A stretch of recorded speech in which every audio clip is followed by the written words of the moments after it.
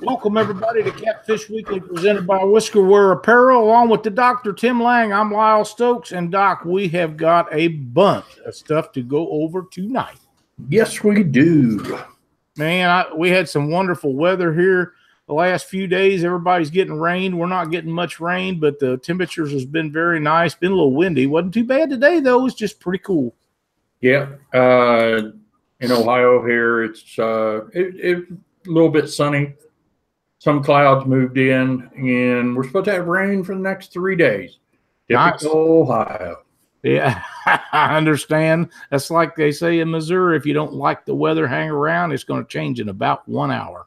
Yeah, that's Ohio, that's for sure. But I like Ohio. I'm used to it. So. Well, yeah, that's the way with me. Fishing for Freedom, June 1st, 2nd, and 3rd. I want to make sure that everybody that's interested in getting to that tournament, please sign up. We need 100 boaters to take all of our warriors out.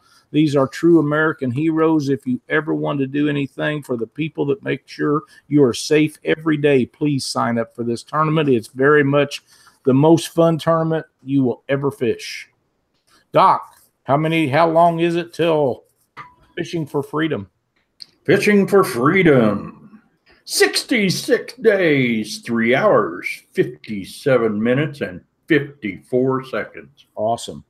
I knew that you would know. Doc, I've got the chance to fish with my good buddy John Nordyke over the weekend. We went and fished the first Cabela's tournament this year at Lake of the Ozarks, and I know that we're planning on doing results and stuff a little bit later on. But John and I had a really good time. He called me Thursday, and I had not planned to go because our boat wasn't ready. And I went up Friday, and we looked around and didn't put a fish in the boat, and the bait was just ignorant easy to get. Just unbelievable. Nets full of shad at a time. And Brian will be in here with us in a minute, and he'll go over some of that stuff too. The shad is just unbelievable up there right now, and crappie everywhere. Of course, you can't use those for bait, but we looked around a little bit Friday, and I spent the night with him and Lois at their new house, and we went out Saturday morning and got our bait and instantly started catching fish, and we caught fish all day long. Yeah, I mean, we missed a couple of fish, and we didn't get our overs, but my gosh, we had a great time. It was just so much fun fishing with John. He's such a good guy to fish in tournaments with or any time. But we really had a blast and run a great tournament up there. Them guys, they put on a good show. First place at Lake of the Ozarks was 121.46 pounds. Paid them guys $2,800 and $460 for big fish. That was Justin Cook and Gary Ryan. My good friends Andrew Little and Jeff Sanger, 97.08 pounds for second place, and third place was Justin Neese and Mike Carpenter with 59.58 pounds. So people that don't think you can catch fish at Lake of the Ozarks, you got another thing coming. Yep. Looking forward to it. Yep, it's going to be a blast. Can't wait. We'll get into some more of that stuff later on after we get done with our guest tonight. But at this present time, we couldn't get old Squeaky Boomer Wilson in here tonight, so we got his buddy Brian Saunders. How you doing, Brian? Doing good. How are you? Man, we're awesome. I understand you had quite the weekend. Oh, we had a busy weekend, that's for sure. Fun filled, never a dull moment. That's awesome. That's awesome. We don't have Cindy in, you guys, so if you want to know what's going on, she's babysitting my granddaughter, and it's going to be a little tight for Doc and I to keep up with all the chat, but we're going to do the best we can. So yeah, I heard him say I got an echo. Sorry. How is old Boomer doing? He pretty much sounds like a frog. There was a few times over the weekend when you talk to him and he'd go to answer you, you'd just kind of get a squeak, and he'd have to take a drink or cough a little bit, and then he could kind of mutter something out. I've never seen Boomer like that. I'm quite sure that's very interesting. Yeah, well, Willie from Mud Bums came down and fished with us, hung out with us all weekend, Saturday and Sunday. And, yeah, me and Willie, we didn't let him get by with it, that's for sure. Attaboy, I'm glad to hear that. I really am. Thanks, Okie Catfishing. Appreciate it. Yes, sir. We do appreciate it very much. Now, Brian, you guys went to the lake and done some pre-fishing and looking around up there. And before you went to fish your tournament on the Missouri River, did you have any problem finding bait on the Lake of the Ozarks? As soon as you put the water in, you start marking balls of shad big as a school bus. Isn't that something? It's stupid right now. It is, and I've been up there when it was a little tough to find bait, but we've always been able to get bait there. And I think right now you could go to back any of them coves and get all the bait that you want. You could, yeah. I mean, we drifted, we anchored up on some shallow water. We did a little bit of everything, just fishing's all we was doing, just hanging out in the boat. And you'd be drifting along, and we got out into some 25 foot of water, and you'd run over. I mean, the screen on the fish finder wouldn't even read bottom, just for the balls of shad. It's everywhere. It's deep. It's shallow. You could about go down and close your eyes and throw a net and catch them. I think you're right. That's pretty much it. And, for guys that are coming to fish the lake,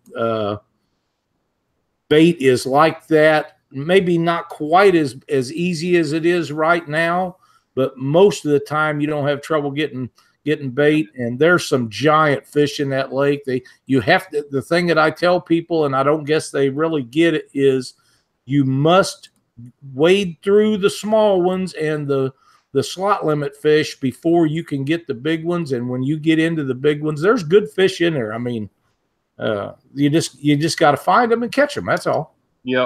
Yep, I think you're right. We did. Now, how big were the shad? Anywhere from 2 or 3 inches to big shad.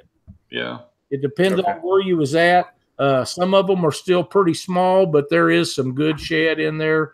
And Brian, correct me if I'm wrong, but we've seen some shad over the weekend that was anywhere from 8 to 13 inches. Oh yeah, easily. Yeah, we probably had a 6 to 8 inch average on what we took to our tournament, for Sunday.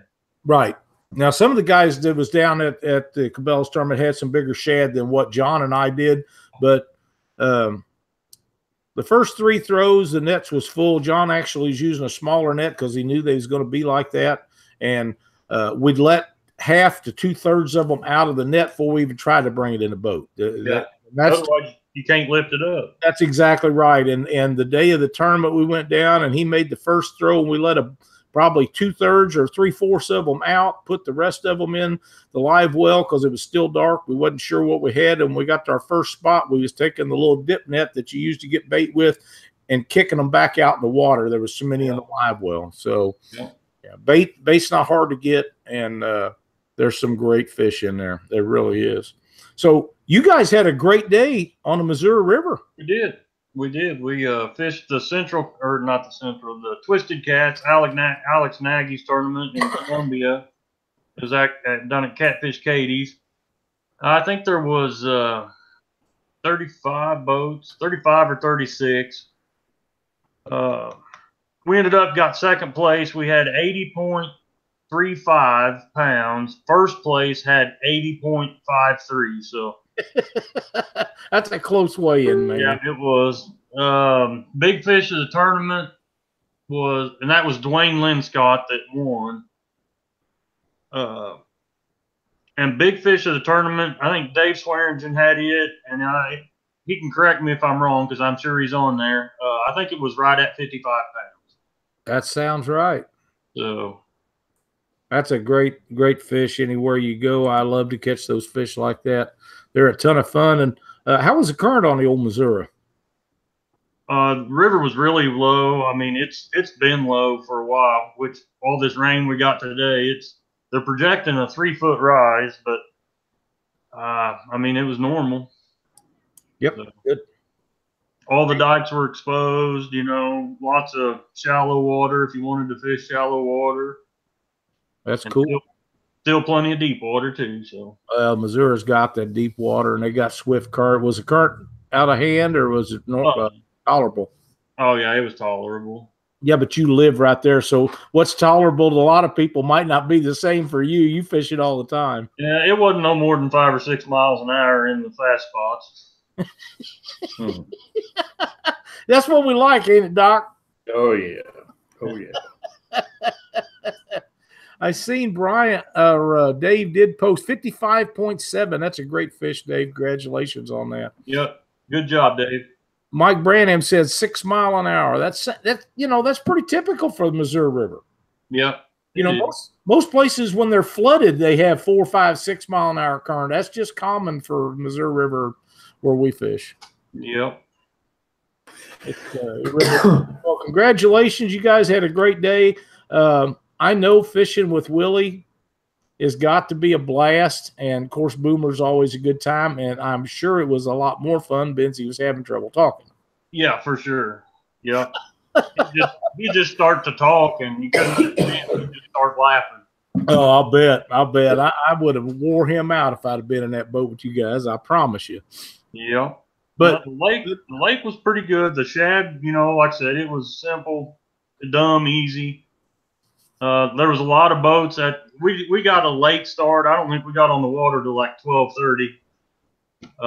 The parking lot was absolutely crammed full, and we was down on the big end of the lake.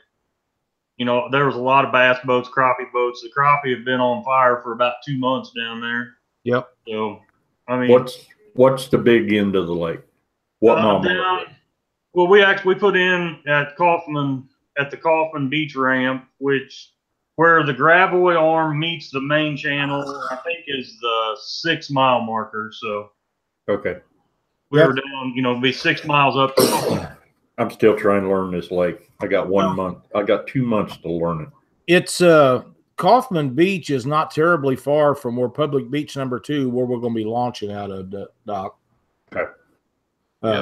PB2's up, what? 21, 22 mile marker. Right. Yeah. And what arm is it in? I don't remember because it's kind of just an arm that goes up in there and splits up a whole bunch just on the main section. Yeah, part of the lake. Boomer will tell us here in a minute. Is he on there? I haven't seen him yet, but as much as we've been ragging on him, I'm surprised. Yeah, he must not be on there then. Yeah, or he'd be firing back, wouldn't he? Yeah. Brian, there's been several guys been catching some nice blues down there all winter and even recently. They're catching them. Now, where we was at was on the other end of the lake, and we had 47, 48 degree water, and of course that's going to raise. We're going to get warmer water, and they've got to start putting water in that lake at some point. Yeah. Well, I think Kansas City had some rain this afternoon too, and south of them, so that should help. That's good. Yeah. That's real good because we need to get the water level up a little bit. Although on the big end of the lake where we're going to be holding that tournament, the coves are pretty deep. Where John and I fished, they're not. Those poor people down there that spent all that money on them big old fancy houses up in them coves, there's no water even around their dock. A lot of them docks are sitting on the mud. That's exactly right. They're in trouble until we get some water in there. And I know it's coming, and they know it's coming. It happens. They do this every year. But, it's pretty rough. Richard Ward says it's raining in St. Joseph. That's good news for us. Yeah.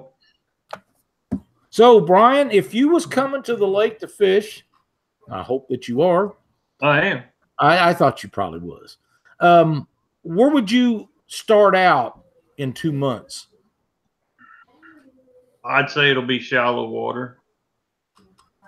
Shallow water. And you'd be using shad for bait, most likely. Oh, yeah. Yeah. Unless Danny brings some stink bait or something. Yeah, you think we ought to check his boat so he don't have none of that in there before you start? Yeah, no kidding. Yeah, I mean, there's going to be a lot of fish caught. Everybody's going to get tired of culling fish, I'm sure, because it's just going to be that's just that time of the year. I mean, it's just going to be good fishing. Yep. You just have to weed through them, like you said, to get your overs. Yep. Now, for guys like Doc, who likes them flatheads, that time of the year, they should be on fire there. Yep. Yep. I did netted a 52-pound flathead for boomer there last fall. There's some great flatheads in that lake, and people don't realize there's a lot of them in that lake. Yeah, there is. There's a lot of flatheads. I mean, yeah, you got to target them. You got to get where they're at. That's right. And there's a lot of structure in the lake. There is. There is. Yep. And they'll eat shad, live, cut, dead, whatever. Dave wants to know if you and Danny are still sharing a house with him and Greg. I think so, Dave. That'd be awesome. That'd be a fun place to be. Yeah. Nick Goodell wants to know, is it one fish over 34 per person? It's two. It's two. The rules that we have for the tournament, and we set them up like this because all of the other tournaments that was going to be at the lake agreed they wanted to do 2 over 34 per boat, which would be 1 per person. And everybody was going to do that, and then everybody didn't stick with it. But I'm not going to change, because what we're trying to do is show the DNR and the Missouri Department of Conservation we are serious about these slot limits and saving these big fish. So it's 2 over 34, 3 unders. Your slot limit is between 26 and 34. And the way the law is written, that's not on the line. 26, it has to be under 26 and over 34. And the way we measure them is with belly down, nose against the bump board. Pinch tail. Pinch tail. Gotcha. Bradley Young said to tell Brian, my daughter loved seeing their big fish yesterday. She told me we need to catch one that size. I hope she does. She's an awful cute little girl. I love seeing you taking her out, Brad. Absolutely. That was a great picture of them I seen this morning. I really enjoy that. And Brad's really good about taking her out fishing. And what a way. Them's the kids we need started in this sport. Yep. My 16-year-old daughter, she likes to go, but she's a fair weather fisherwoman. And she's going to school and holding down a job and a boyfriend and everything. So Dad kind of got put to the back burner a little bit. Oh, yeah. Yep. I understand. All right. So now let's go back to the shallow water fishing. Here in Ohio, when somebody tells, when I tell somebody I'm fishing shallow, I'm in 1 to 2 foot of water. What is shallow on Lake of the Ozarks? You're there. Okay. A foot or more. So in some areas that I fish, I can see their back sticking out of the water. I've heard tale of that at the lake, but I haven't witnessed it yet. Okay. If you get into them, Doc, you're going to do really good. Yeah. Yep. Dennis, it is 2 over 34. Doesn't matter if it's blues or flatheads. 2 over 34 per boat. Keep the questions coming, guys. Yep. I mean, we got a guy that fishes here all the time. So if you want questions answered, fire away. We're here to help out. That's correct. We want to get all the questions answered that we can. I'll go over some other stuff a little bit later in the show. But like I say, like Doc said, if you want answers for Lake of the Ozarks, now is the time. Doc, a lot of guys, and not everybody fishes lakes and rivers. There's river guys, there's lake guys, but I think this tournament's big enough. You're going to have guys that are going to be out of their comfort zone, fishing a big old wide open lake. I've seen a lot of guys bring like closet rods, and they'll just sink them down in the mud and tie their boat off to it. That's a way to fish shallow. There's a lot of guys that do that. It eliminates having, to double anchor with ropes out the front and the back. Right. I remember the first time I saw the guys with these big long poles strapped on their side of their boat. Because I was just a river guy. My first time at the lake was an eye-opening experience. But that does work pretty well. And there's several companies that make actual, shallow water anchors that you can screw together and, all that kind of good stuff. So I have a set of those. They work very well. yeah. Yep. They sure do. Somebody wants to know, would live frog do any good? Live frogs? Yeah. I guess. I mean, I've been known to use grass frogs myself. Maybe not at the lake, but. Here's a good question for you, Brian. My buddy John wants to know whether or not, if they're running water at the dam at Truman, will that affect the other end of the lake at all? Yes. I mean, let me back up. It depends on how long they've been running water. It takes a while for that current to get, down to the big end. But, oh, yeah, that makes some stupid fishing when they're running water. Yeah, it does. Now, one thing that I'm curious about is, of course, we don't know. It's kind of like the weather. We can't predict whether they're going to be running water or not. I wonder sometimes if they run water into the lake, if they let some out at the big end, just so there's flow, or do they just try to fill it up, then shut Truman down and then run some out of the lake? A lot of times they'll run them, they'll run the gates open on both dams. Remember last May? Mm-hmm. When Truman got so full and they just dumped Truman. And so, I mean, they were running all the gates open at Bagnell too at the same time. Yep. And there was current in the lake. Oh, yeah.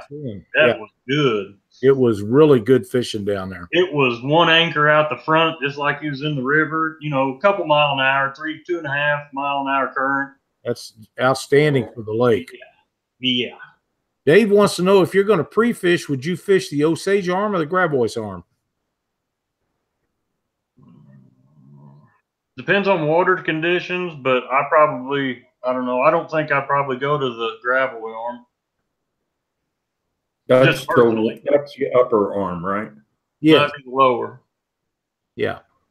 That's down at the 6 mile marker where the gravel dumps in. Yep. Oh, okay. And at times it's outstanding. Yep.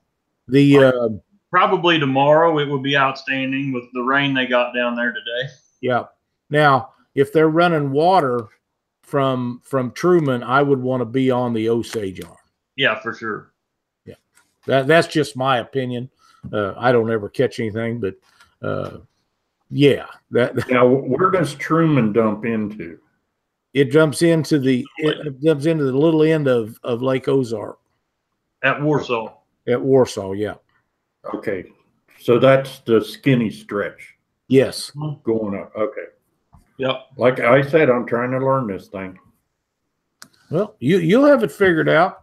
Brian, Mike Branham wants to know, do you think drifting is going to work with all the boat traffic? Always does. Yeah. Yeah, those fish are so used to 1,000 boats running over them every single day that, it's the boat traffic is not going to affect the fish. It'll affect you way worse than it'll affect the fish. That's exactly right. And we've talked to motel owners, resort owners, to fishermen.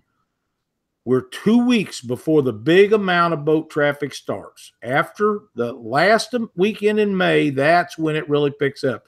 That lake is like any other lake. There's big boat traffic in it year round, unless it freezes up. Yep.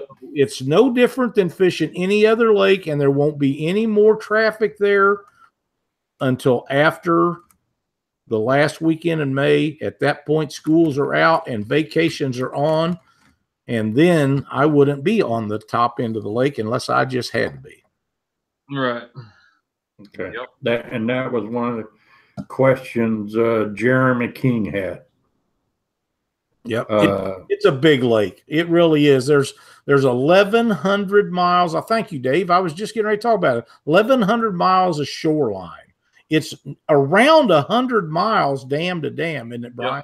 Yeah, it's 96 or something like that.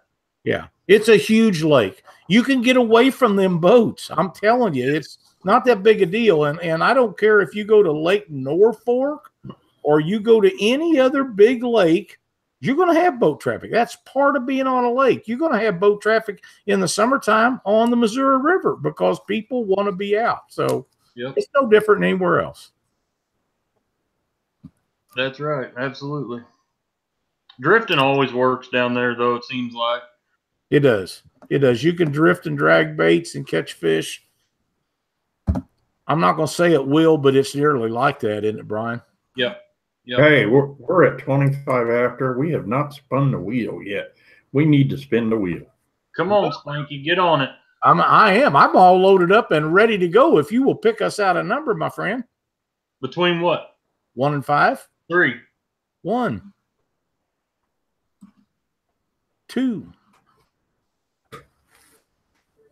3. 329 people in tonight, and Tim Owensby, the Cat Buster, gets a spin on the old Rig Wrap prize wheel. My buddy, man, did they cook me up some really, really good crawfish. It was awesome. Here we go. Miss Cindy for doing this. She needs to get back here.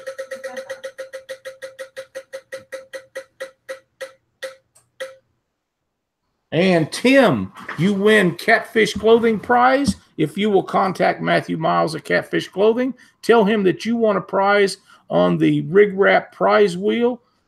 Watching Catfish Weekly, he will fix you up. Thank you so much for watching and playing our games. We appreciate it so much. I got to tell you, Doc, before we go any further about the lake, we had tremendous amounts of people commenting on the last few shows we've had. We've had over 1,000 views after they've been loaded up every week, and we're really proud of that.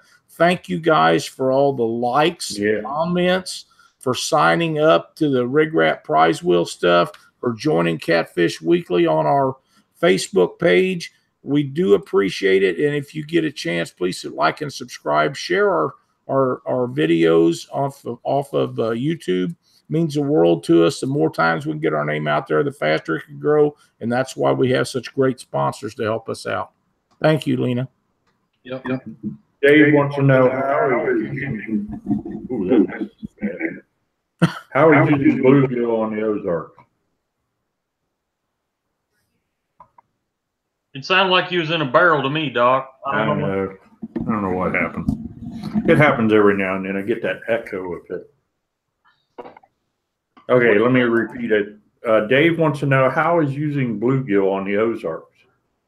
I've had success with it. Usually, the water needs to be pretty warm.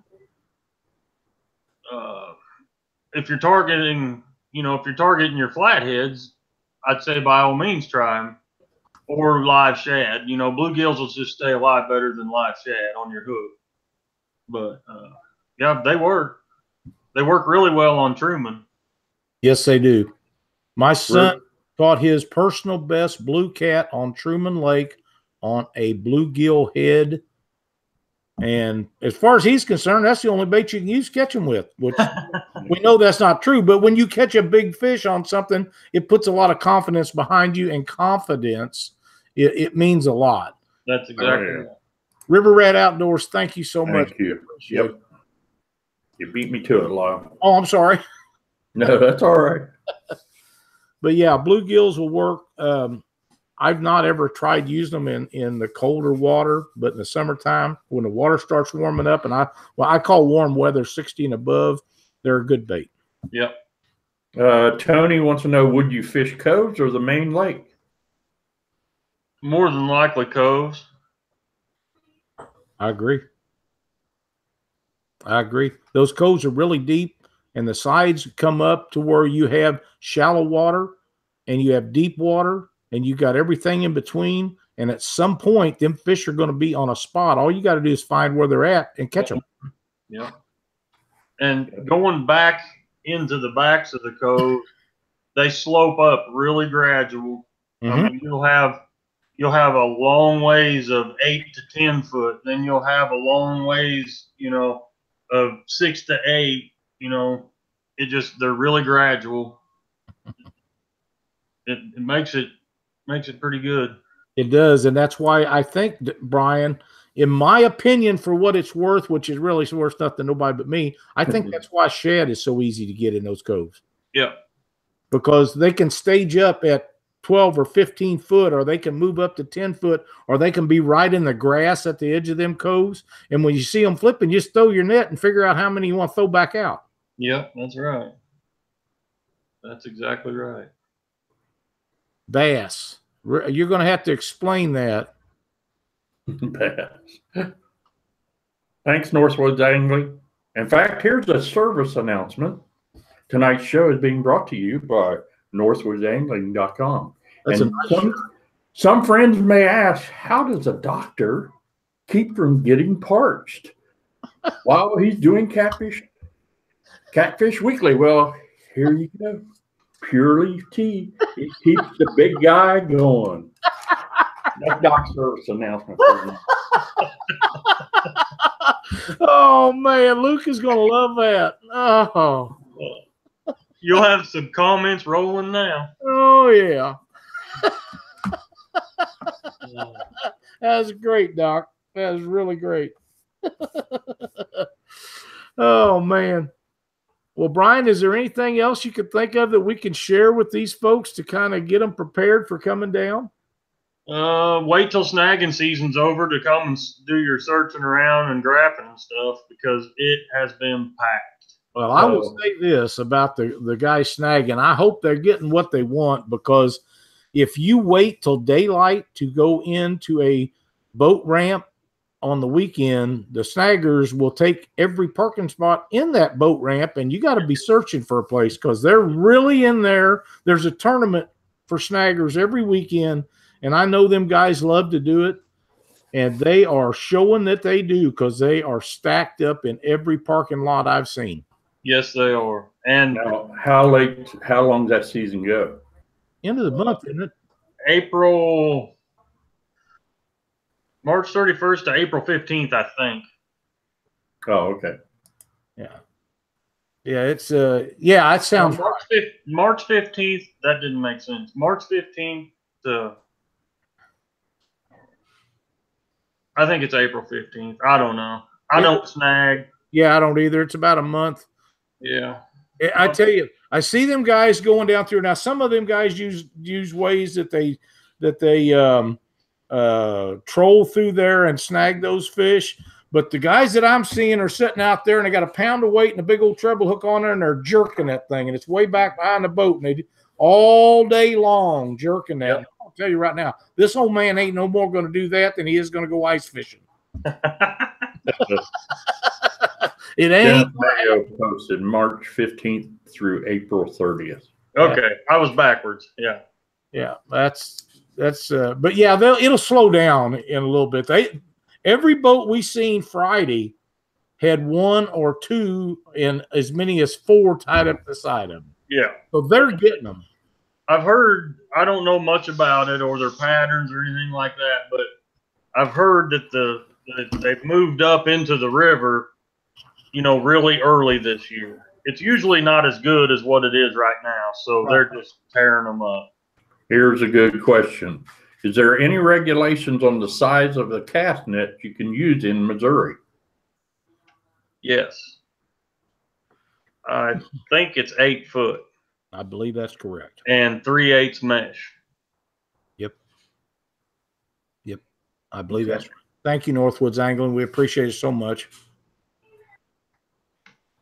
But yeah, I think you're right. 8 foot, and I believe it's 1/2-inch mesh. I think it's 3/8. Or 3/8. I'm sorry. Yeah. Which that's one of the reasons when you get on them, you have so many of them because the little ones can't get out. You get them in the net with them. Yeah. If they would open that up a little bit, some of the others the little guys could escape. Personally, I like a 5/8 mesh, but it is what it is. We don't make the laws and the rules, so we'll just keep throwing them back. I mean, they're going to grow just like everything else. They're going to grow. And Brian, before we get done here, I talked to a bunch of people this weekend at the tournament down there, and they're irritated because they have to throw these slot limit fish back. Now, my opinion for this, and I want to know what you think. My opinion for this is if we will give this rules 5 or 6 years to get these slot limit fish out of the slot and into the over range, and then the Missouri Department of Conservation will do their job and stop people from keeping all the slot limit fish they catch, because a lot of people don't even know there is a slot limit. Right, right. We're never going to have 500 100-pound fish in Lake of the Ozarks because the growth rate here is so slow. But we're going to have great fishing in 5 or 10 years that we haven't had on Lake of the Ozarks and Truman for forever. You know, since back in the 1800s when they was catching 200-pound blue cat out of the Osage River before the dams was built. There's one in the Smithsonian Institute that was sent there because it was so big. But those days are gone from over harvest, and we have to stop that to let these slot fish get to the over range so they can breed and pass on those genes. Yep. Oh, I agree wholeheartedly. Like you said, you know, I don't know if how long it'll take for it to be another Wheeler or Wilson, you know, lake, but it's definitely got to make it better for guys that want to go catch big fish. Yep, it does. And we have big fish there now, but there could be so many more. But the Department of Conservation's got to step up and do their job. And when they catch these guys, not slap them on the hand. They got to let them know that they can't be doing that for these slot limit fish. So that gives them the chance to go on. Yep, you're right. I agree wholeheartedly. Okay, good. Hey, Brian, give me a number from 1 to 5. We're going to give away a prize package in the chat room. How about 4? 4 it is. All right, let's see. There's 1, 2, 3, and 4.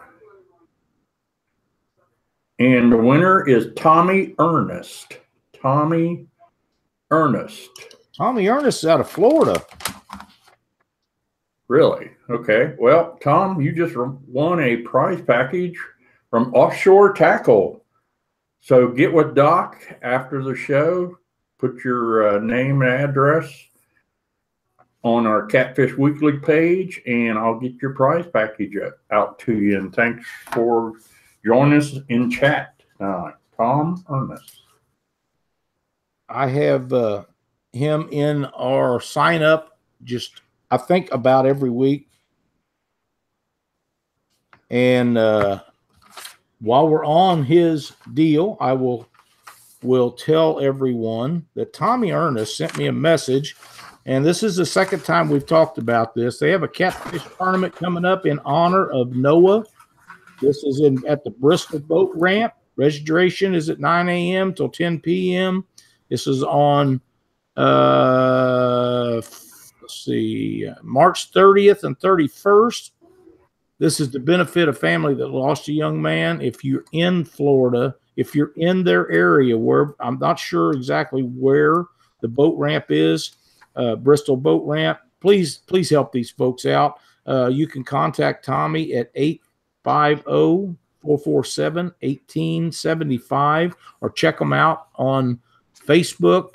It's called Catfishing Community Catfish Tournament in honor of Noah, and they are set up for PayPal if you'd like to make donations to this family. Now, back to Brian. I just saw a question.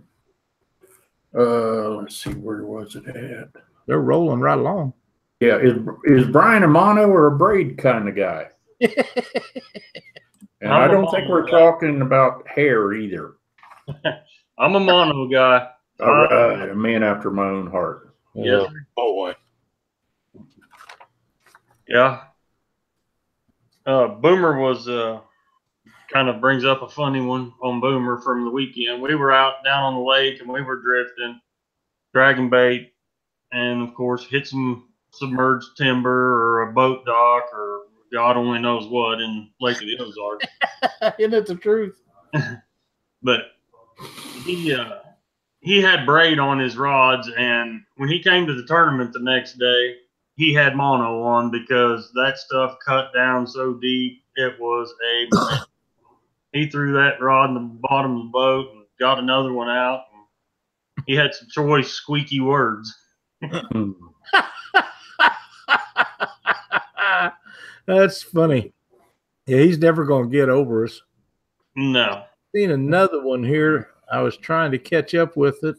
I got one. Ben Weber wants to know, do you think bait size is an issue at the Ozarks? I'm not sure about what he means by that. Probably how big you're cutting your cut bait if you're cutting it. I don't know. We run whole bait, live bait. We run heads and donuts. We just mix it up. Okay. Is that the Ben from St. Louis? Yes. Hi, Ben. How many pound tests are you running? I use 40 pound Berkeley big game, and I just at the Catfish conference bought a roll of the slime line. I'm gonna give it a shot here one of these days whenever I change my line out. Jerry Ishcomer, I promise you that the flatheads are not spawning in Missouri. Now, I'm not sure where you're at, but they're not spawning in Missouri yet. We don't have warm enough water for them yet. No. Tony DeBuff wants to know what a donut is. We like them, Tony. Keep them coming. Yeah, we like them hot. I posted, Sonny Parker posted large cut bait in the shallows. Well, I'm not afraid to use big bait, and I don't think Brian is either. No, not at all. I mean, a lot of guys on the Missouri River talk about bait size in the wintertime. Everybody, I hear a lot of people say they use little bait in the summer or in the wintertime in cold water. I don't know. I use them as big as my hand a lot of times. I agree. Guys say, well, I downsize my hooks and downsize my baits. I don't. This is the way I look at it. If somebody sticks a steak in front of me and a hot dog, what am I going to eat? I'm not going to be touching that hot dog. Right. And I never downsize hook size. Nope, me either. Dennis, I guess it just kind of goes back to personal preference. That's right. You got 6 rods out of one boat, put a little bit of everything out, see if it makes a difference. Dennis is talking about the labeling requirements if you use more than 3 rods. Well, in our tournaments, you're not allowed more than 3 rods per person. Now, on the Mississippi River, you are allowed 2 rods per person unless you have your name, phone number, address on it, or your conservation number. Yeah. Anytime now, you can use 3 or more, 3 rods per person anywhere else, and you can use up to 33 hooks. Yep. If you have your name, address, phone number, or your conservation number on your other rods if you're not fishing a tournament, because in tournaments, nobody allows over 3 rods per person that I'm aware of. There might be some tournaments that do, but I'm not aware of them. Yeah. And 3/8 is the maximum size, Jerry, on your throw net. Best donuts in the world are in Owensboro, Kentucky. Is that Tony said? No, I just lost it now. I guess Tony was making a funny because he's a hell of a fisherman. He knows what a donut is. I call a donut between the head section and the tail section.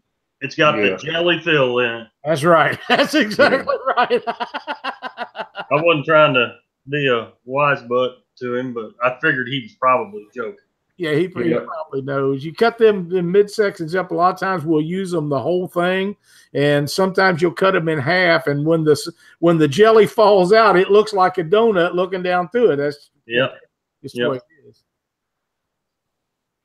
But yeah, it was. That's kind of funny. But if you can keep that stuff in there, they'll stay interested a lot longer sometimes. Yep, they will. And it is actually easy to keep in. If you remember right at the Catfish conference, there was a lady there that's got that netting stuff, and that stuff worked great for keeping shad guts in it. The fish can bite right through that stuff. It doesn't affect anything. Yeah, that's awesome, man. I you know, she was a very nice lady and had a really great product, and that would definitely keep them in there, Brian. You know, whatever you got to do to get them to go. I mean, that's, you know, as long as it's legal, you should be able to do it. Yep. Jerry wants to know if you use planer boards. Oh yeah, actually we did over the weekend. Yep. All the time. Yeah, we pulled 4 boards most of the afternoon when we were dragging bait. So here's one for you, Brian. Jerry says he throws a 7-foot net with 1-inch mesh in Texas. Now they ain't going after no little bait. I love it. Wow. Put me in, coach. Heck yeah, man. A 1-inch mesh, you're not going to have anything but big bait. Right. You're going to get what you want. That's that's 100% for you. Yep. Oh, Dave said, tell them about your YouTube videos. We have videos on the Catfish Weekly National Championship Facebook page and on our YouTube page, where we interviewed the manager of Robbins Resort, a great place to fish, the lady that is over top of the inn at the Grand Glaze, which is a beautiful motel, has a restaurant, bar, everything right there in it. Great rates for our tournament. If you guys are coming down for that, be sure to check those videos out. You'll really enjoy them. Those are nice places. There's another motel, and the name of it eludes me, but they was pretty much booked not very long ago, so I'm assuming they probably are full. So check those videos out. You'll really enjoy them. There's some great people, and they got some really, really nice places to stay. Yep. Bradley Young wants to know, when drifting, what type of hooks do you prefer to use? I use one hook, and it's the 8-aught double action hook by Team Catfish. My go-to hook. That's the only one I use. Non-stop, 24/7. That's a great hook. Like I said, I used the Hooker's Terminal Tackle Reapers over the weekend on 8-aught. Missed one fish the whole day. Very, very pleased with them. Extremely sharp. Done a bang-up job. But I'm a little different, Brian. If I'm bumping on the river, I like those big river Gamakatsus, and I try to break their face off every time I get a bite. Yeah, well, I'm not a bumper yet. I just got my trolling motor mounted on my boat. I'll get batteries for it Thursday, and I'm going to give it a swing. It's a lot of fun, man. You get to catching them like that, it's a lot of fun. Now, a lot of guys use circle hooks bumping, and they just let the rod load up.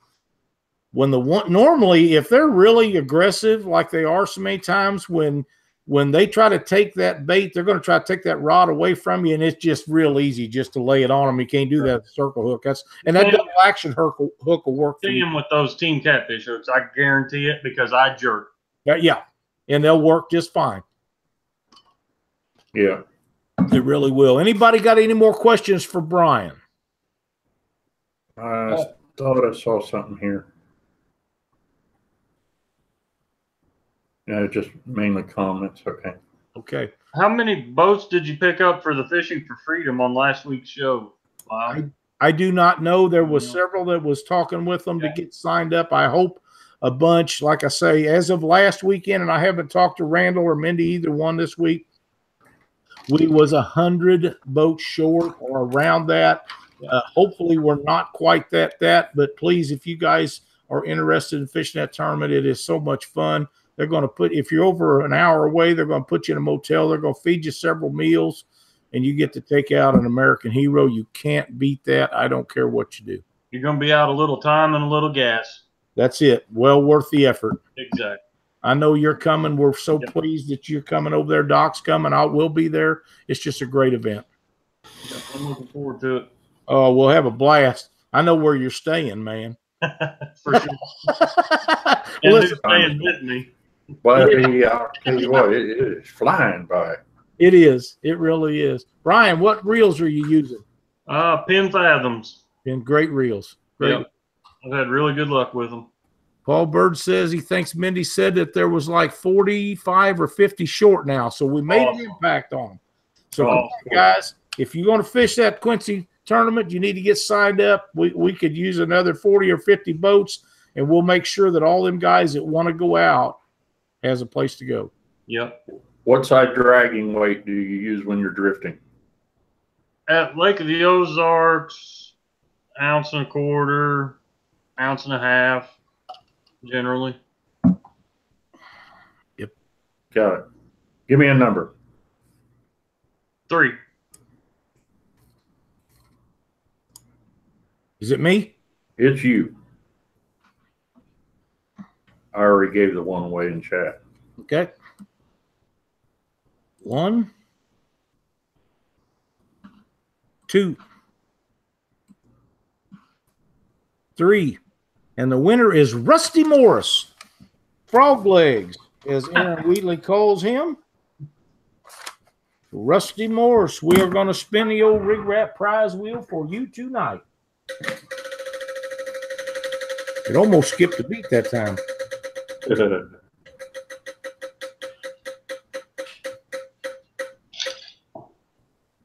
Whiskerware Apparel. Rusty, if you will contact Rob at Whiskerware Apparel and tell them that you want a prize on Catfish Weekly, they will hook you up. Thank you so much, Rusty, for watching our show and playing the Rig Wrap prize wheel game. Rusty. And thanks to our sponsor. Man, we got some good people that are supporting our show. And then some of them aren't sponsored. They're just jumping in there and donating things. And it's been great. Yep, it really has. Yes, it is. It's been a lot of fun. We're just getting warmed up, Doc.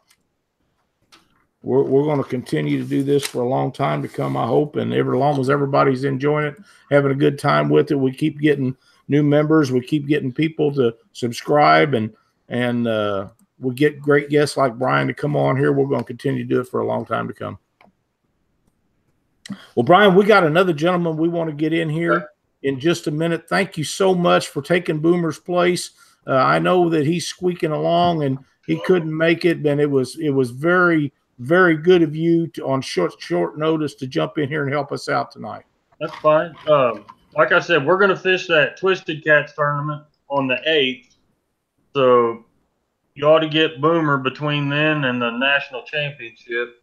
I'm sure he'll do it. Oh, I'm sure he will. And he'll get healed up one of these days. He's not going to be sick forever. No.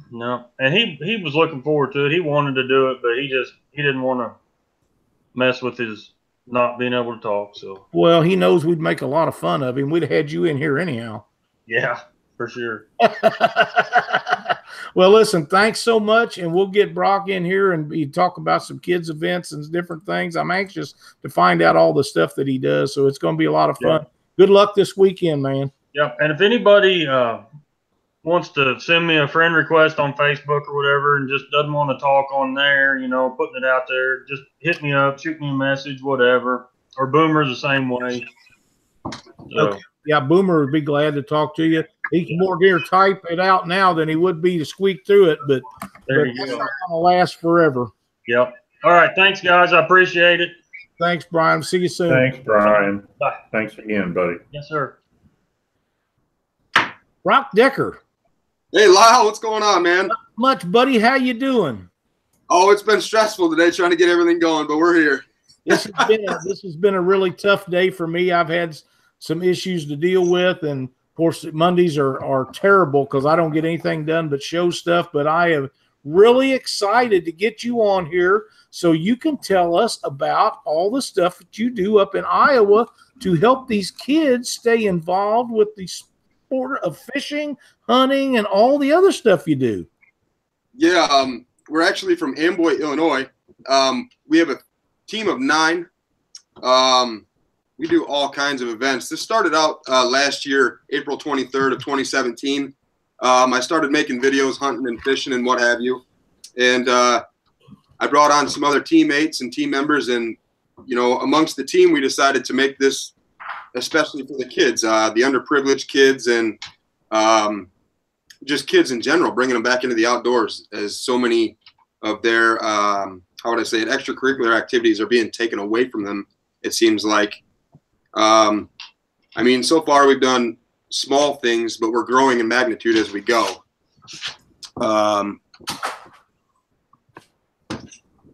Done things such as like a haunted hay rack for one of the local teen centers, as well as a dodgeball tournament that they had. We all had the 9 team members there playing dodgeball with the kids and refereeing it. Mississippi Flyweight Banquet, we were there. They do a lot for kids as well. Every kid that was there walked away with either a BB gun, a shotgun, or a .22 rifle. Wow. A dozen decoys or or what was it? A dozen decoys? Yeah, a dozen decoys. So, I mean, we're active in a lot of these different areas, even with St. Jude's Children's Research Hospital, Hope Hospital, and Ronald McDonald Child Advocacy. A lot of that comes through tournaments that we get in. Thus far, it's been ice fishing tournaments, obviously, moving through the winter time. But we have a lot coming up this year as well. We have a local sportsman's club that we are volunteer for their kids fishing derby, as well as their youth day, which is like a bow shoot type thing for the kids. Another big thing we have coming up this year is there was an old camp that an apostolic church took over, and we are going to have what's called A-Team Adventures Camp out there. That'll be August 11th of this year. We're going to have a bunch of inner city kids, and I mean pretty much any kids from the local area as well come out, and we're going to have different stations for them to learn how to cast poles, shoot bows, learn what trees are trees, and just various activities for these kids. I mean, other than that, we do a lot of giveaways on our Facebook page, Adventures of Backwoods Brock. I mean, a ton of kids' fishing poles have been given away. Kids' youth bows, book bags come school season, all kinds of stuff. Man, that is really some cool stuff. How long do you Good deal. Yeah. April 23rd will be the 1-year anniversary, and it has really taken off. We're averaging over 190 likes a month. I mean, we're picking up with steam. We got Meet the Buck episodes where people, if they score the buck of that week, and the closest winner gets a free decal from us. I mean, all kinds of stuff. And we're always looking for help too. I mean, we have sponsors like Bo's Bait and Tackle right now, and the ones behind me here on the wall, CD Skulls. He's a teammate of ours. He does European mounts. Amboy Sporting Goods is actually our local our local sporting goods store, and he donates fishing poles to us as well to, do giveaways for these kids and stuff. I mean, it's really all about trying to bring the industry into seeing that these kids have got to get outdoors. I mean, I agree. With so many, how would I say it? Just outside influences in these kids' lives, they need something that they can outlet in. And I mean, what better way than hunting or fishing or just being outdoors? That's right. If it was no more than taking a hike, it beats sitting inside all the time. You're absolutely right. Or going out and get in trouble or something like that. I mean, there's got to be, we have to reconnect with the outdoors. I mean, and that's what we're all about. Well, one of our biggest events that we have coming up is actually in Rock Falls, which is another local community. We're running the Kids Fishing Derby. Last year, it was called Bass Pro King Cat Quest. In honor of Ken Freeman, who passed away. He was a great guy. But the Rock Falls City Tourism, Janelle Luce, has petitioned Bass Pro to sponsor the event again. And, I mean, we're really hoping that they will sponsor the event again, because the Kids Fishing Derby is obviously one of the biggest things to us, because we will be hosting the Kids Fishing Derby, which they were going to try to dismiss altogether until we stepped up. Wow. So, I mean, We do have a question. Somebody wants to know, what are your pages so they can go follow you? The Facebook page is Adventures of Backwoods Brock. That is the Facebook page. It's right here. Okay. Adventures of Backwoods Brock. I believe Lyle Stokes follows it. He's also one of my friends on Facebook as well. Absolutely. You know, that's when I heard about this, I knew we had to get you on here because we have a mutual friend that was telling me about this, and Dominic was saying, man, you really need to have this guy on here. You got to hear the stuff that he does. And I didn't grasp it at first. And then after I visited with you and you got to tell me some of this stuff, we got to get the word out, because you're 100% correct that we need to keep these kids involved with outdoor activities, because if we don't, sometimes we're going to lose them all. Yeah, absolutely. And honestly, my hat can't go off, I mean, any more than it does now for my team members. These guys have full-time jobs, families of their own.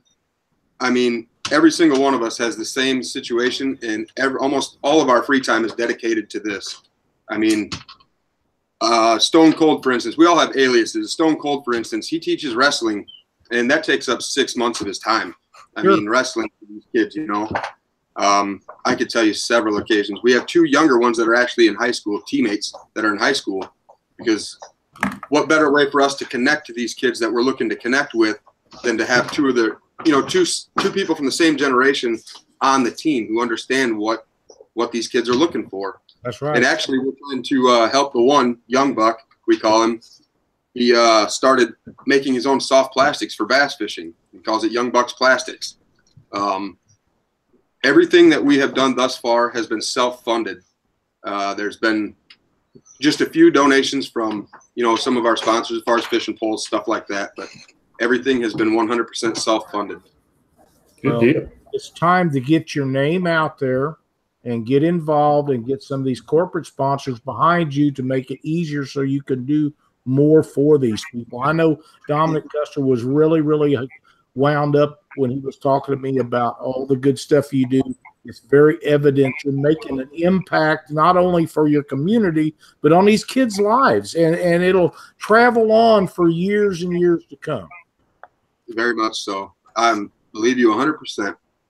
It's really touching to us when we arrive at these kids' houses or we meet them wherever in the community to pick up their prize, you know, because they want a giveaway because somebody liked and commented and shared a post and tagged some friends, and this kid shows up and it's just ear to ear smile. They're not, you know, it's unbelievable.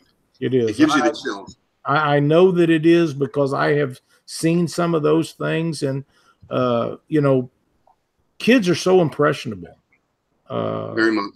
You're doing the kind of things that will set a lifetime impression on them, and they may not remember it next week or the week after because they got their girlfriend or whatever, but 20 years from now, they're going to look back and say, hey, look what Brock done for me. Absolutely. And it's not just me, the A-team. I mean, like I say, I can't give these guys enough credit.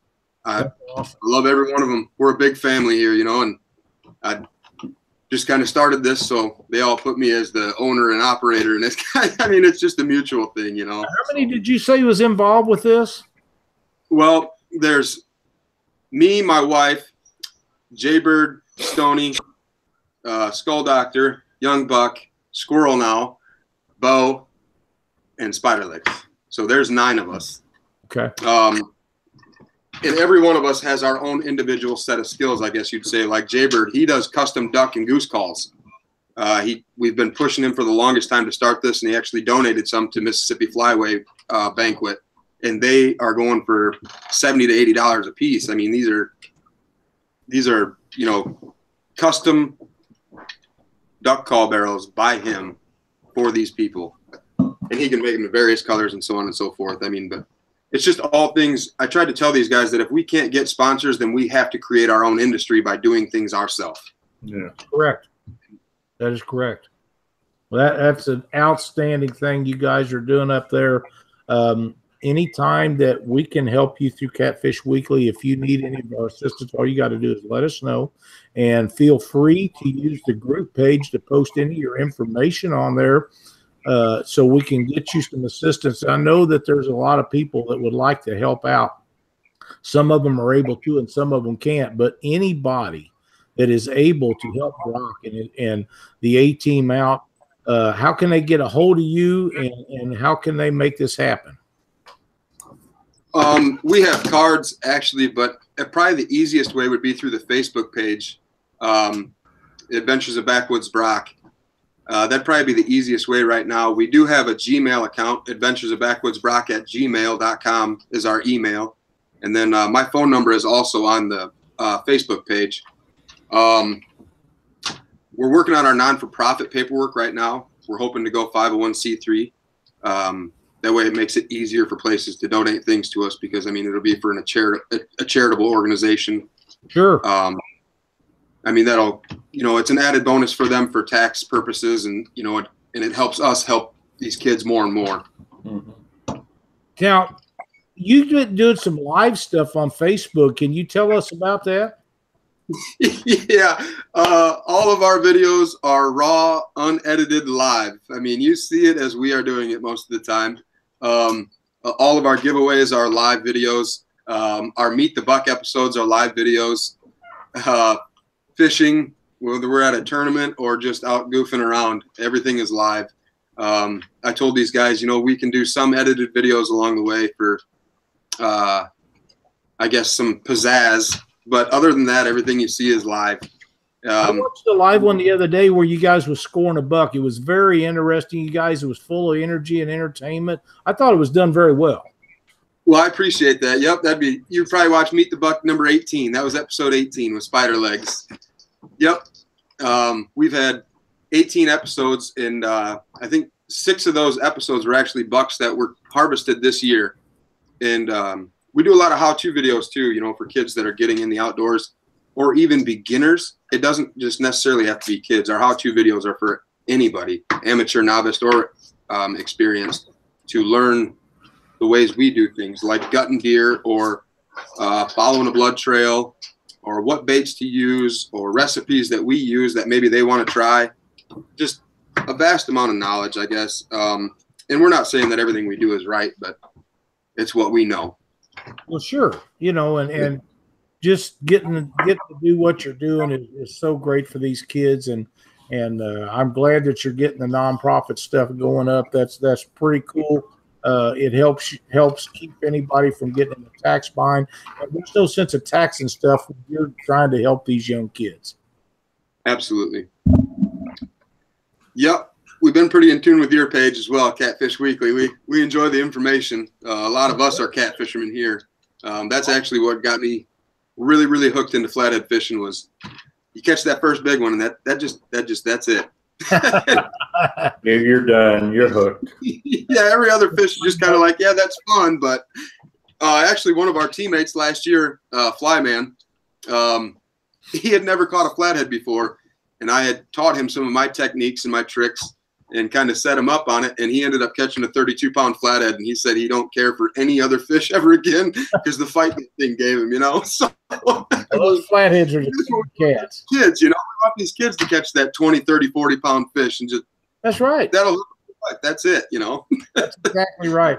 I tell you what, Brock, we need to spin the wheel. Would you pick me out a number between 1 and 5? Let's see if we can give something away. Let's go 4. 4 it is. 1, 2, 3, 4, and the winner is Adam Shriver, Shriver. Congratulations. And let's just see what he wins. I've been spinning it the other way. We'll turn around, go this direction this time. Get a little more roll out of it, Doc. Yeah.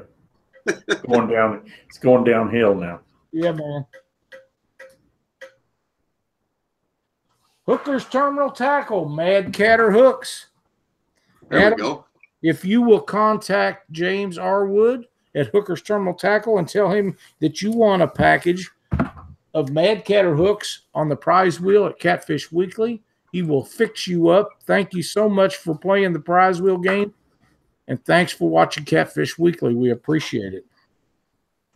All right, Brock, what else is there unique? Can tell us about what you're doing up there?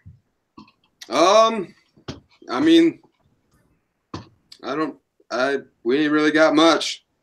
Just lining up these kids, trying to get some giveaways and stuff going. Right now we have a thing going on, I guess. We've started making our own decals and apparel for our team. Everything's done in-house now. It makes it more affordable for us. Sure. And that's probably one of the biggest things that we're doing. And with these decals that people donate to our page for, we are going to be running a giveaway pretty soon. Last year we did a brand new diamond bow package from Amboy Sporting Goods. Wow. We ran that giveaway, and that was open entry. The next giveaway that we're going to do is going to be, for our supporters. That I'm not going to sugarcoat it, but our supporters actually are going to be able to get into this giveaway. I'll show you what we're doing here. It's a brand new crossbow. It's called the Carnage Apocalypse. Very nice. Wow. And that's going to be the next giveaway with purchase a decal or donation for one of our decals. I'm sorry. These are all the ones that we're making up right now. We have various colors and stuff coming, but we'd like to keep it just pink and orange for right now. Awesome, man. That's a great deal. So if they buy a couple of decals, they can get chances at going in to win that crossbow. Absolutely. Yep. If they donate for a decal, they will get a chance to. They'll get a free, they'll get the decal with the donation, and then they'll get a chance into this crossbow giveaway. And we're really, fingers crossed, we're hoping that it goes to a kid that can harvest their first deer with this. Absolutely, man. What a great prize. That's an outstanding thing. And I gotta sit back here and look at the people that are donating these prizes for you, man. That's some cool stuff. Yeah. This was actually purchased. We purchased. Okay.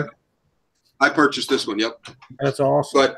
But Bows Bait and Tackle and Amboy Sporting Goods, they've been really good about donating kids fishing poles and gift certificates and stuff like that.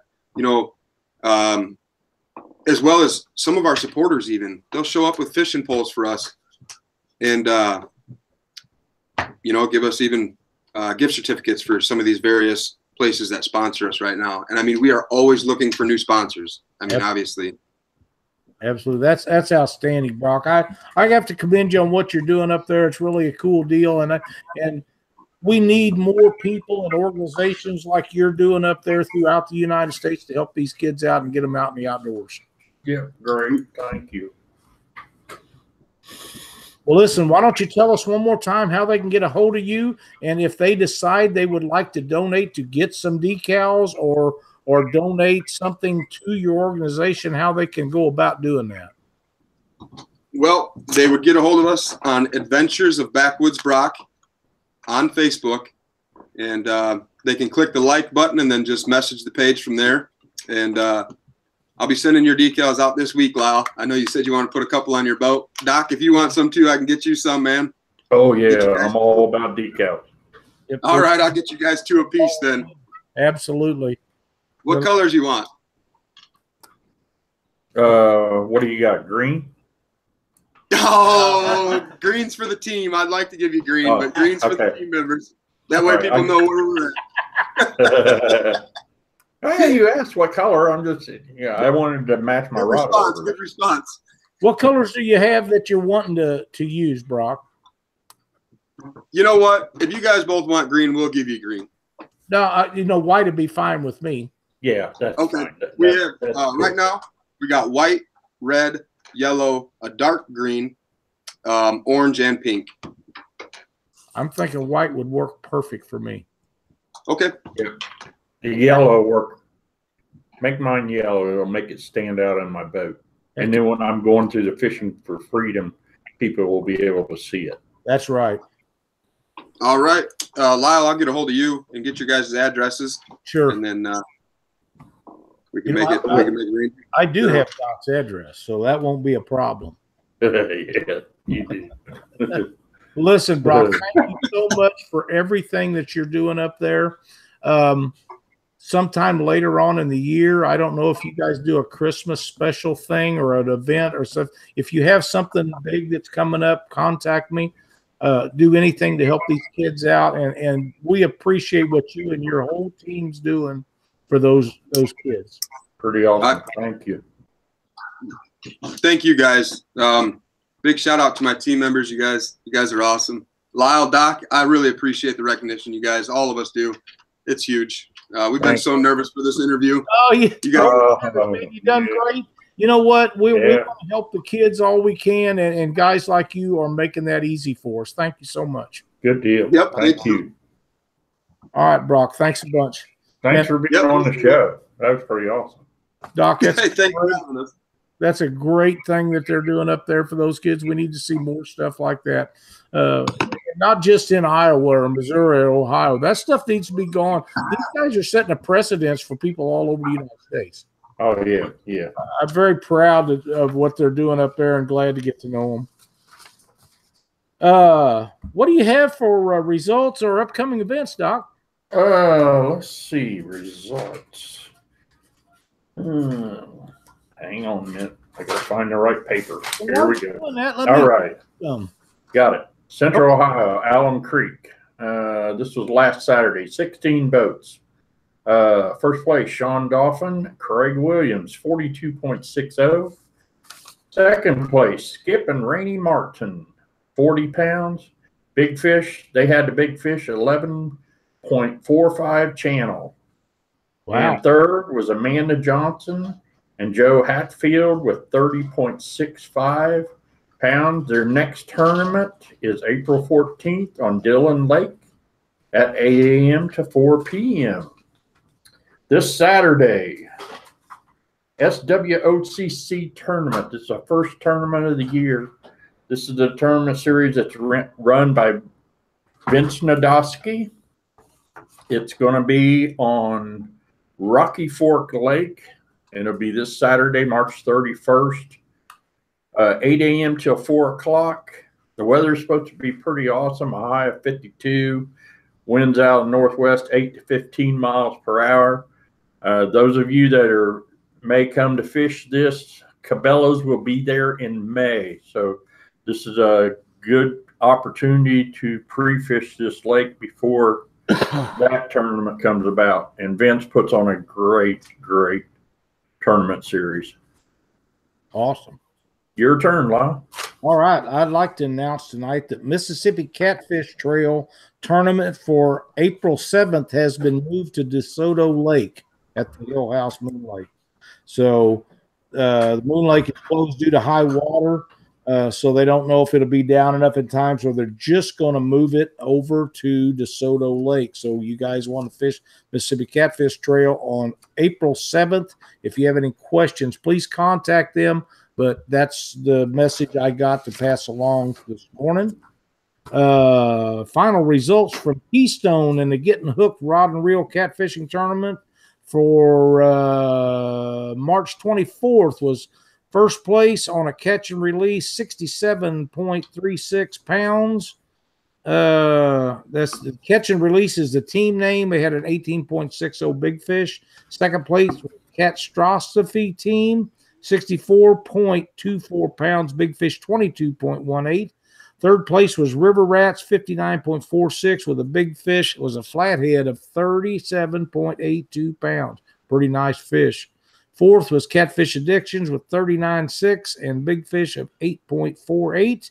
And fifth place, Sleeping Dogs, 28.14, the big fish of 7.56. I would like to tell you, Doc, and I don't know if don't remember if I told you at the beginning of the show or not, but between 80 and 90% of the fish that I personally caught over the weekend was on Demon Dragons. Very impressed with those and the action that we got. We didn't catch every fish on them because John wasn't using them, but the percentage of fish that I caught on those was unbelievable. Were you using 3 O's or 2 O's? I was using the big boys. Oh, the 3 O's. Okay. The big boys. And there's so much traffic down there with people moving in and out from spots, crappie fishing and catfishing and snagging and stuff like that. Now, it's not always at high rates of speed. You know, they're going here or there. But every time your boat moves, it makes that thing work. my theory was all along that the foam floats, I go through several of them a day when we're out fishing because they just braid eats them up. And I like my braid. I'm not giving it up for anything. It doesn't affect these demon dragons. It floats the bait better. They last forever. I've yet to tear one up or lose one. They work great and they rattle. What more could you ask for? Mine are getting beat up pretty bad because fish are eating them. Well, you know, I got some stuff I'm gonna be testing on that, and we'll get back with guys to see how that works out a little bit. So Big T Fishing, personal best on a demon dragon, 65 pounds. That's outstanding. Yeah, that's pretty good. Pretty good. Hey, I do have something else, something I've been trying to cover in the last couple of weeks. Before I forget it, because I've been trying to do this for a couple of weeks, but the shows have been just downright crazy over the last month or so. Yeah. And we thank everybody for jumping in there. But I had just done some maintenance. I always start my maintenance. One of the first things I pick on when I do my maintenance is the bilge pump. One of the things I want to tell everybody is I didn't know it till I looked it up online. But these bilge pumps have about a 2 to 3 year warranty on them. Really? Yeah, I wasn't aware of that. This Sahara, yeah. This is Atwood Sahara. I don't know if you can see that, but there it is. Atwood Sahara. This was what was in my boat. I put a Seaflow one in the boat and to replace one that had gone bad. And it's got a 4-year warranty on it. Well, last year when I was at the Mississippi River Monsters, I bought this one at Bass Pro. When I went to test it out before I put it in, the automatic section did not work. So when the float here would go up, it didn't do anything. In fact, when I plugged it in, it immediately came on, which is bad news for a bilge pump because they won't last very long if they're running dry all the time. So I just, you know, on a whim, I just said, 3-year guarantee on this thing. So I got on the website. I went to Atwood, contacted Atwood, talked to a gentleman by the name of Dave Stewart, and he is their warranty person or whatever. You know, and he told me, he said, well, what's wrong with it? And I told him, I said, the automatic valve doesn't work on it. And he goes, okay. He said, have you got the receipt? I said, no, I bought it at Bass Pro last year. And I said, I was getting ready to put it in the boat, but because it didn't function correctly, I didn't want to put it in the boat. So he told me, he goes, okay, I'll tell you what I'll do. He said, you take and you cut those wires off as close to that bilge pump as you can get it. And he said, we're going to call this a field destroy. So I clipped them off. He said, send me a picture using your phone, send it to my email. I sent him the email. 2 days later, this thing arrived in the mail. He had sent me a brand new pump to replace the one. So you guys, if you're looking at your bilge pumps and you go to change them out, check the warranty on these things. You know, you may get another replacement for one that had failed. So something to keep in mind. You know, Doc, that's some pretty good customer service right there. Yes, it is. Appreciate them people's business, and I know that companies like that will stay in business a long time doing business that way. Yeah. So that's outstanding. How about a tip of the week, Doc? Tip for the week. Well, once again, I was doing some maintenance, and when I put the new bilge pump into my live well, I use shrink wrap tubing to cover all my joints. The other thing I use is a product called Brush On. This is called liquid electrical tape. It's a black rubbery stuff that you just brush it on. So what you do is once you make your connections, you brush this stuff on, leave it set for 5 minutes, It dries up solid. Water will not get to your joints. I've used it on the backs of the switches that are under the boat. They have a tendency at corroding up. I'll clean them all off. I'll put the connections back on them and then cover this stuff up. It's a little messy to begin with, but it's got a brush right in the can. You put it on there, man, I tell you what, it will seal them joints up. There's no oxidation, nothing goes on. And we all know that the water and rain and stuff can really get to electrical joints. So that's Doc's tip of the night. Use black liquid electrical tape. That's Doc's tip. That's awesome, man. I can't wait to get me some of that and try it on my fuse panel underneath the boat. That's where my ground issue was on my depth finders. Yeah. And I'll take some sandpaper in there and sand all those places off and then reconnect everything and then put some of that over. I should be done with that. Yep. That's great. And you put that stuff on there, and I mean, you don't ever have to deal with it again. That's awesome. Now, we made a post today, Doc, to give everybody a little teaser. Yes, we did. We're going to tease them a little bit more. We have a big prize coming up.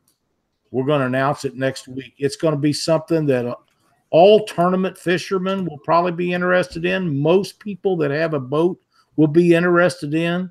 And it is really, really cool. I'm still working on it. I'm still talking to the gentleman. And as soon as I finalize all that, we will announce it. And you're going to be finalizing that this weekend. Yep. Right. So if it gets done, we'll be able to announce it next week, and we'll start the games.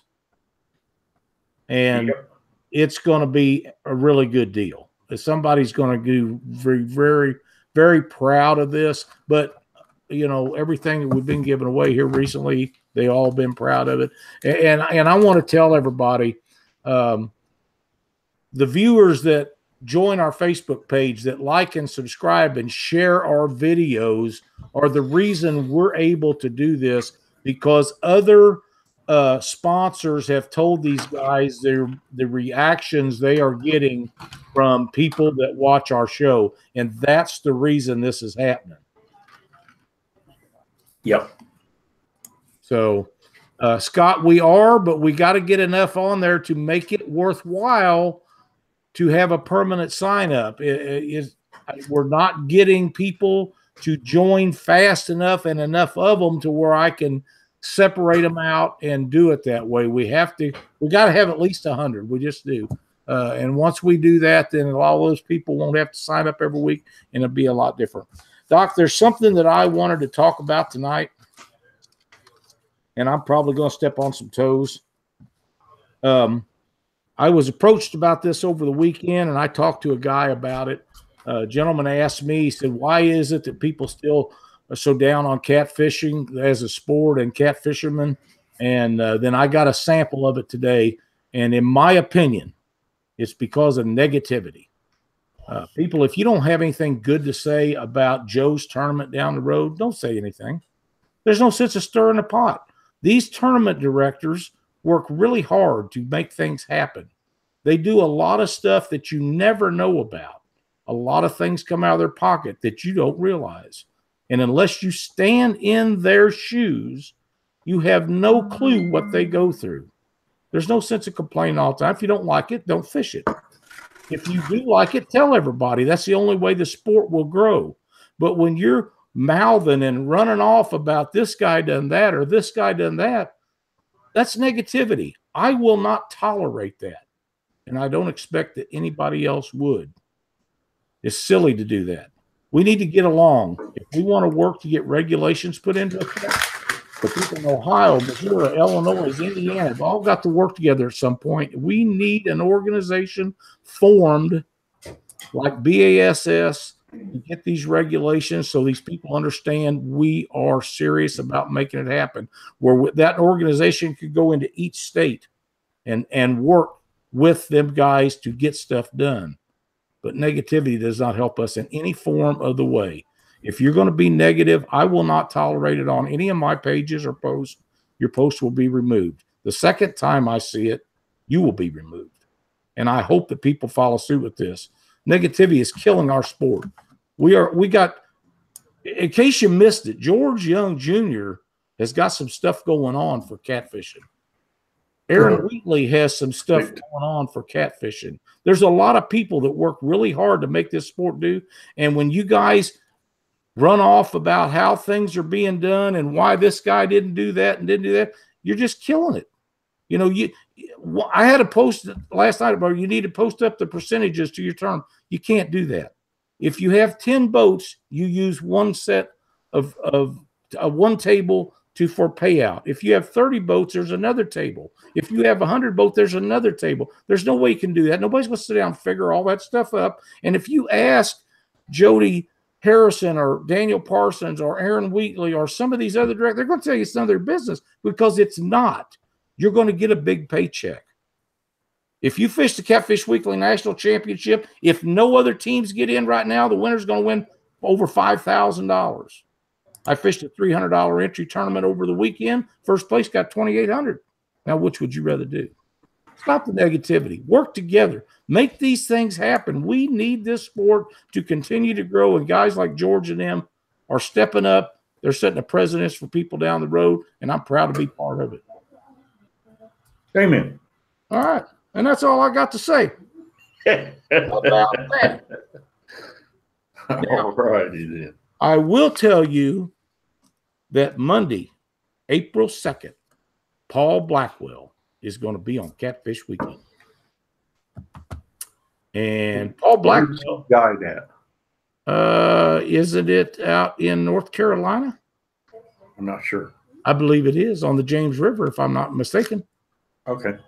And he is going to tell us about his brand new Coast Guard approved licensed guide service that, in my opinion, every guide, if they are on water, should be made to have that license, for nothing more than the safety factor of what they learned from the Coast Guard.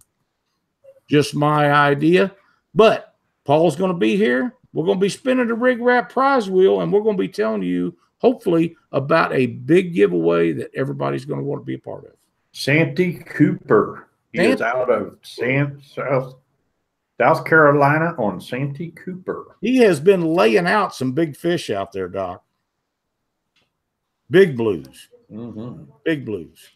Bottom Dollar Outdoors says, I'm starting to look forward to Lyle's rants as much as Doc's tips. Well, you know what? I don't mean to step on people, and I want everybody to watch our show, and I want everybody to enjoy the sport of catfishing. But negativity is a terrible thing, and we need to stop it. Yes. What do you do? All right, folks. Paul Blackwell next Monday night. Thanks for watching Catfish Weekly. See you then. Yeah, and as we leaving the show here, everyone, Pure Leaf, still keeping the big guy going. Thanks, everybody.